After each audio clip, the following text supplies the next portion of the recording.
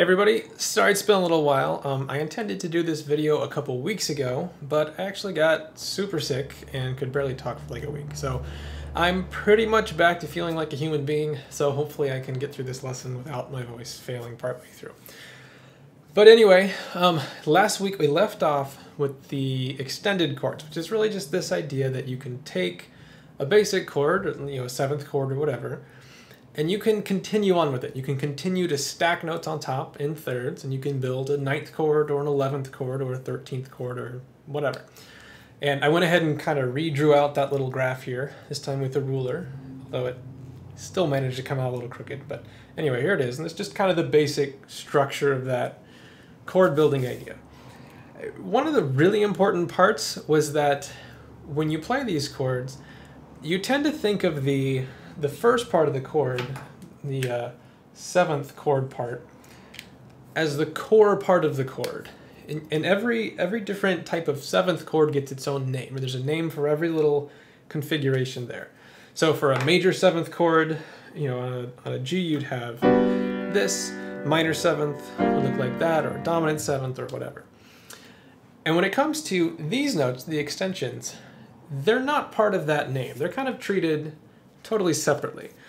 So for example, if I wanted to do a D minor 9 chord, I'd play a D minor 7, that's the core part of the chord, and then I would just stick a 9 on there, which in the case of D would be the note E. If I wanted to do a D major 9 chord, I have a D major 7 now, but the 9 doesn't change. If I wanted to do a D dominant 9, same thing, that 9 is still in the same place. And the same would be true for an 11th or a 13th or whatever. So the obvious question is, how do you change these notes? How do you move the 9 or the 11th around or whatever? Now, technically, this 9 that I played, that one right there, technically that's a major 9th. The 9 works the same way that a major third and a minor third does. There's a major 9. If we lowered it, it'd be a minor 9. If we raised it, it'd be an augmented 9. But you pretty much never talk about it that way. It'd be really confusing, because if I, for example, had a D minor 9 chord again, and I wanted to lower the 9th, what would I call it? A D minor minor 9? And it'd be even worse for like an 11th. I'd have a D minor minor minor 11 or whatever. So that doesn't work too well. In the case of the 9th, 11th, and 13th, we just talk about them as being sharp or natural or flat. So a 9, if we just mean a natural 9, we just say 9. If you want to raise it, it'd be a sharp, lower it, it'd be a flat. So with that D minor 9 chord, if I wanted to lower the 9th, I'd have some kind of D minor chord or D minor 7 chord, and I'd have a flat 9 on it. Okay. And that's pretty much all there is to it. Now, the way you name these, the way you write them down, the way you talk about them, is a little bit cumbersome. So if this next part seems difficult or frustrating, just remember the core concept. It's just this. It's just that you're going to take these notes and move them around. The way you name them, it's kind of annoying. But here's how you do it. If I have we'll say, C dominant 11 chord, like this, I would write that out as C11. Remember, the first part of the chord gives you that 7th chord, and if there's no symbol there, it means dominant. And then that last part of it, the number, that tells you how far out you're going. So you're kind of stacking the chord notes all the way out to the 11th. So C dominant 11. If I wanted to, let's say, raise the 9th, create a sharp 9, or we'll say flat 9. It's a little bit more normal. If I wanted to create a flat 9, I would just stick that on the end. I'd just say flat 9. Look at that. And pretty often, these are written in parentheses, so it look like that. Sometimes not. They're almost always written in superscript, so it's kind of tiny and raised up a little bit. Although, if you're reading some random blog article, a lot of people don't know how to make the text superscript, so you'll just see this big, long mess of letters and numbers, but that's usually how it's written. Now if I want to do something like a G dominant 13, sharp 9, sharp 11, it would look something like that. G dominant 13, sharp 9, sharp 11. There you go.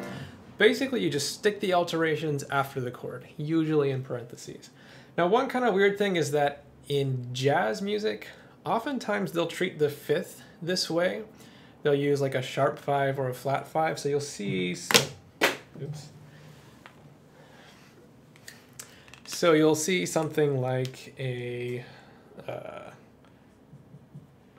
E minor 7 flat 5, which looks like this. In the classical world, you just call that an E half diminished 7. It would be written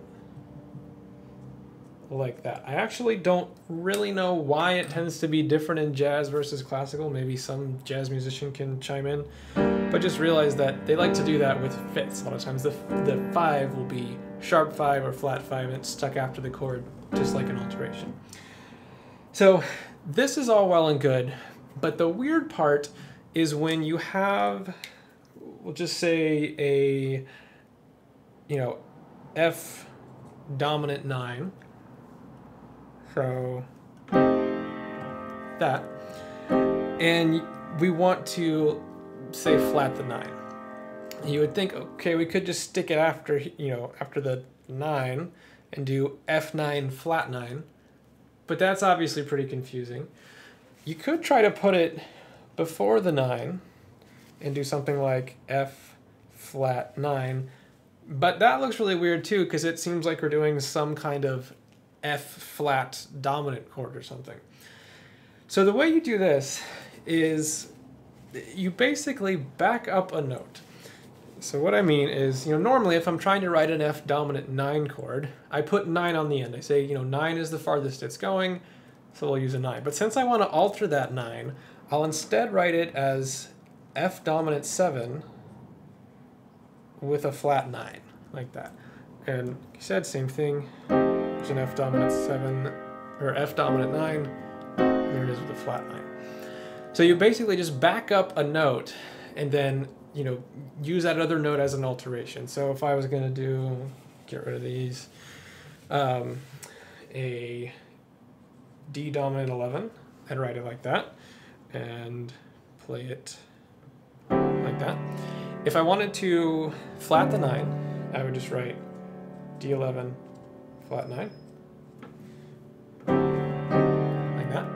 If I wanted to, let's say, sharp the 11, I can't write 11 as that last number anymore because I'm going to alter it. So I'd write D dominant 9, what did I say, sharp the 11? Yeah, sharp 11.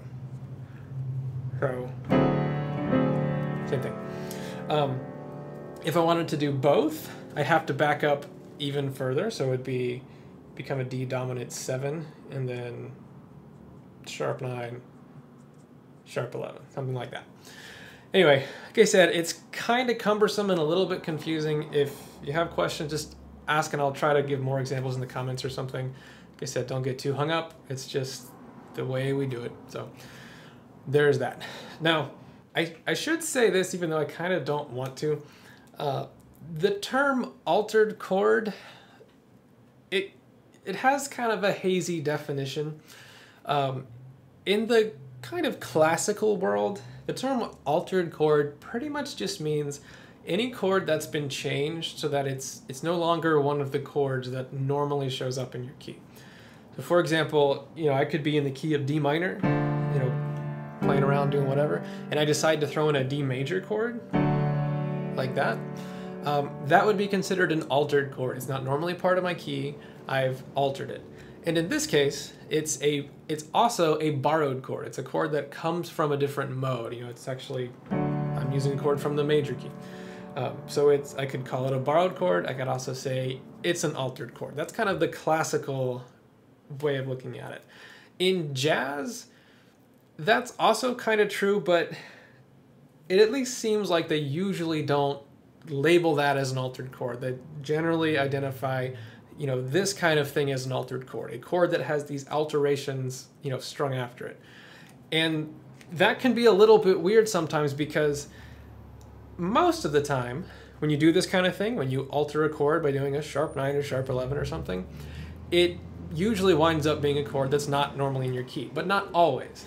For example, if I'm in the key of C major and I do a C major 9 sharp 11, which is this, that is definitely an altered chord by either definition. I've altered the 11th, and it's definitely not in my key. I don't normally have an F sharp in the key of C.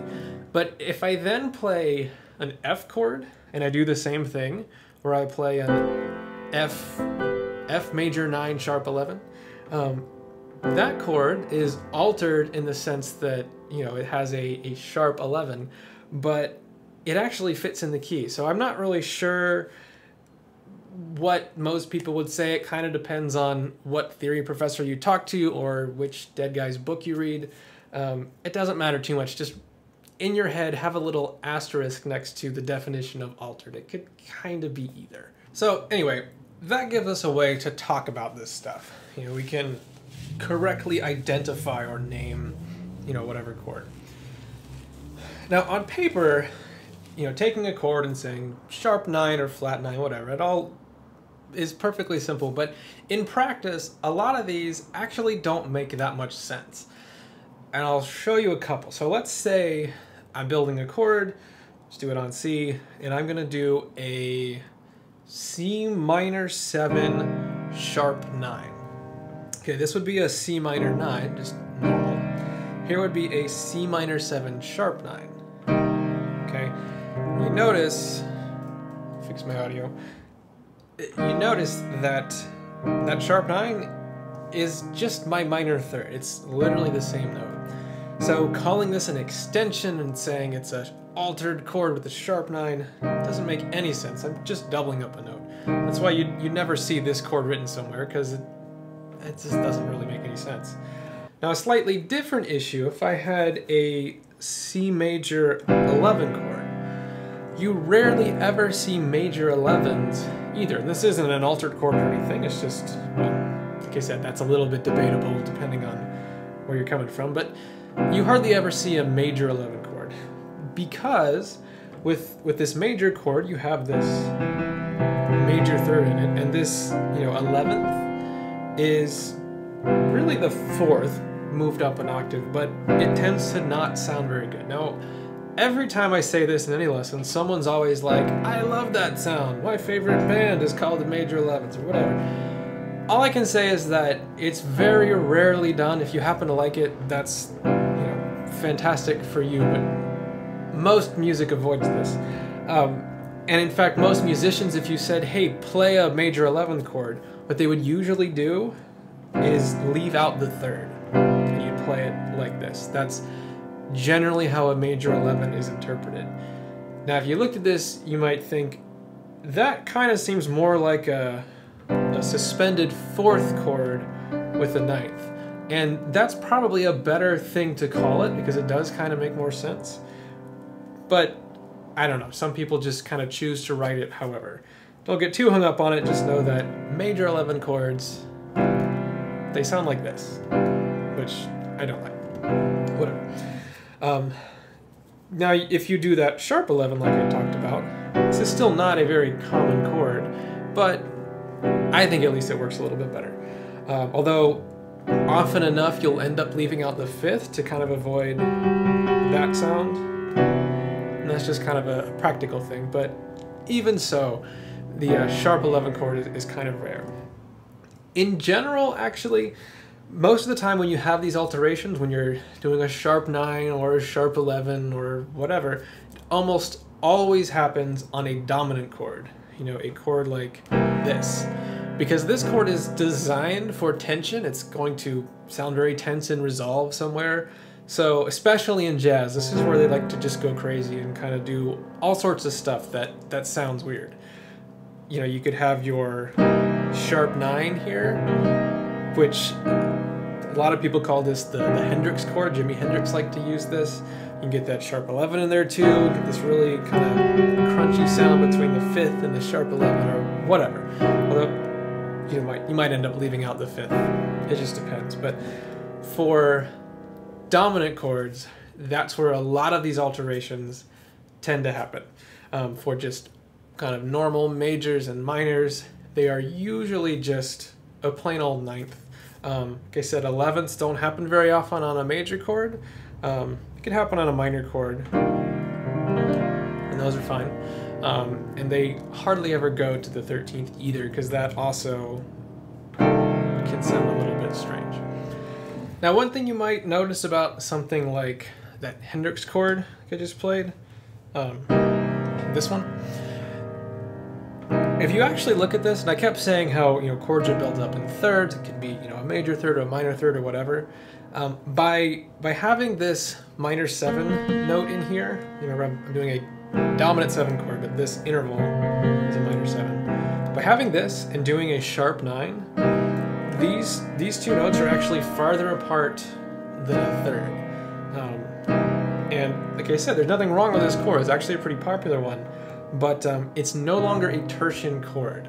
The thirds they're not thirds anymore. This one isn't.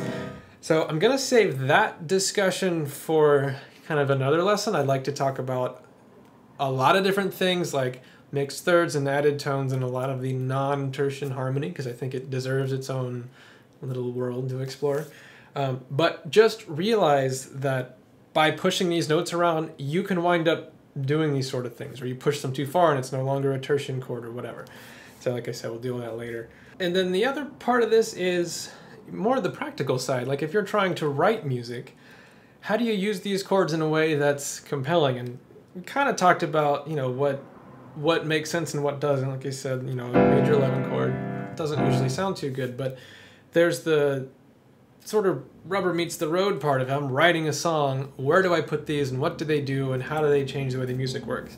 And that is something we will explore in some of the future lessons that'll be more focused on the practical side of theory rather than the more abstract, what's what kind of thing. So anyway, I think that's it for now. I will not be taking another month to get the next video out unless I get sick again, which I hope doesn't happen. Anyway, I'll see you in the next one. Thanks for watching.